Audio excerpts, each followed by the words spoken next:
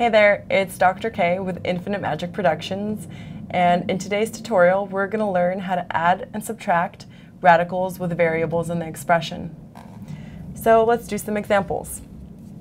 The first equation that we're going to do, we're going to subtract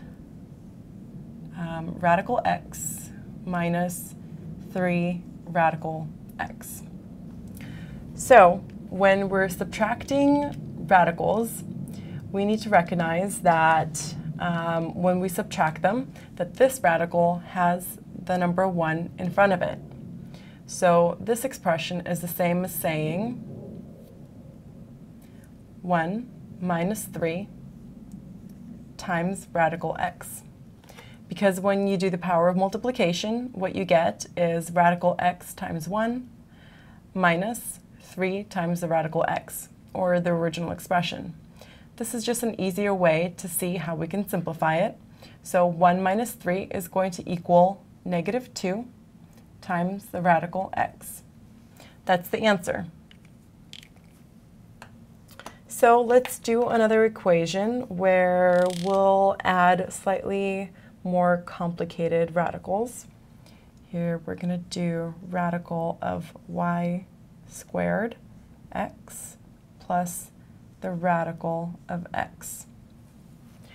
So in order to do this equation, the first thing we would want to do is to simplify our radicals. This radical right here has a squared variable in it, and therefore we can pull it out to make it more simple. We can turn this into, we're going to pull the y squared out. So it's going to turn into y radical x plus radical x. So this is the simplest version, or the answer to the equation.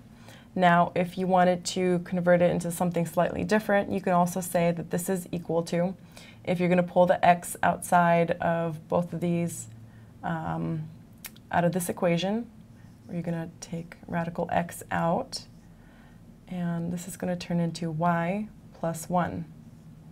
And just recognize that when you multiply the radical of x times this equation, what you get is this right here. So either way, both of those answers are correct. And there you have it. That's how you add or subtract radicals with different variables in them. Thanks for watching. I'm Dr. K.